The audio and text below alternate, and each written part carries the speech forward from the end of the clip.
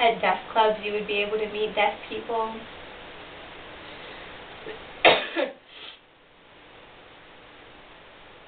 And truly, deaf people all around you, and you see them, but you just don't know they're deaf because you don't actually walk up to them and talk with them.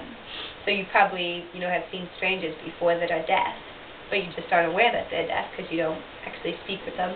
Or maybe I just think you were rude and ignoring me. But you're right. I don't think I've ever noticed anybody deaf at the grocery store or at the bank. But I think that's a good suggestion. If we could have somebody, we could find somebody deaf to come in and talk with our staff. I will try to set that up for the next workday. Have somebody come in and talk with the staff and explain. But in the meantime, I think maybe I would like to set up a meeting with you and Mrs. Fowler and myself to talk about the problems and see if we can come up with some solutions. What would be a good time for you?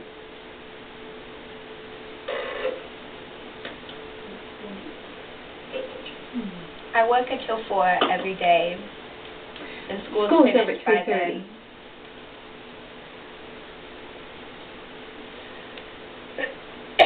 So probably around 4 is good for me. Is one day better than another day for you? It really doesn't matter. Yeah, doesn't matter which day. If you want to go ahead and call me prior to the meeting, not do it last minute, but let me know before to set something up. You can call the relay service. Are you familiar with that? No, I've never heard of relay. What's that?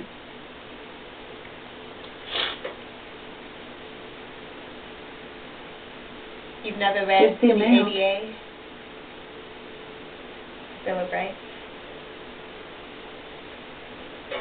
Every month you pay to use the phone service. So you call the relay service, and then the relay service calls me. So there's an interpreter who acts as the go-in-between. TDD. Can you tell me what that is?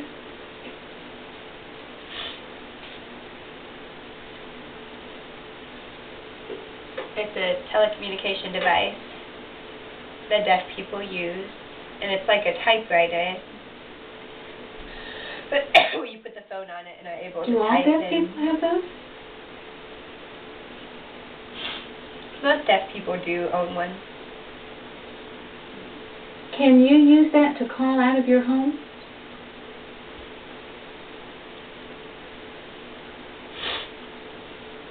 Yeah. I can contact you if you also have a TTD. If not, then you need to use the relay system. I've never seen one of those. Do you think we ought to have one of those in the school office?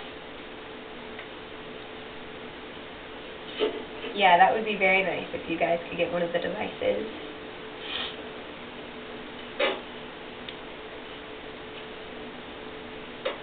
The problem is that most hearing people don't really want to use them and don't know how to use them, so they're not familiar with them. Would the deaf adult that comes to train the staff know about a TDD? Would he be able to teach us how to use one?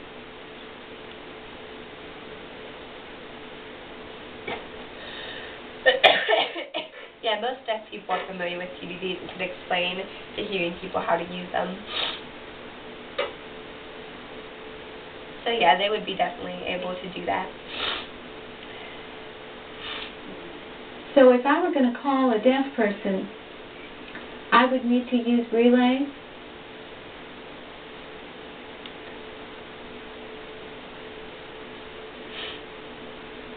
If you don't have a TDD,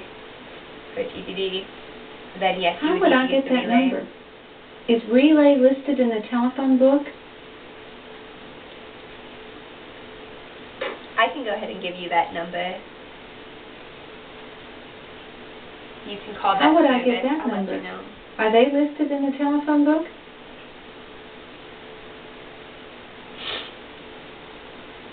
Yeah, they're in the telephone book. Do you know that number? Yes. 7-2. Okay. 296. Okay, tell me that again. I will need to remember that. Okay, I'll do it slowly.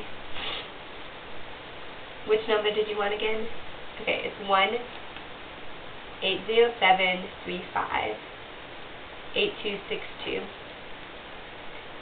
And then 292. You have been very helpful today, and I am confident that we will be able to resolve this problem with your child, and no one will be picking on him anymore.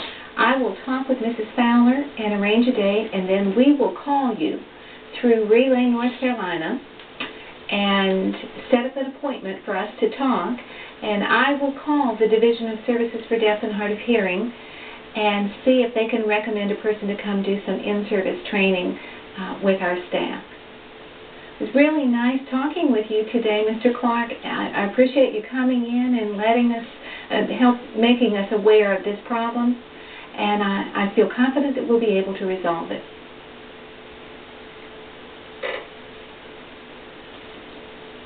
Also, just want to caution you, if the problem's not resolved, I'm not going to hesitate to remove my son. Well, we certainly don't want that to happen. We want to work with you, and we want to make sure that your son is happy here at school.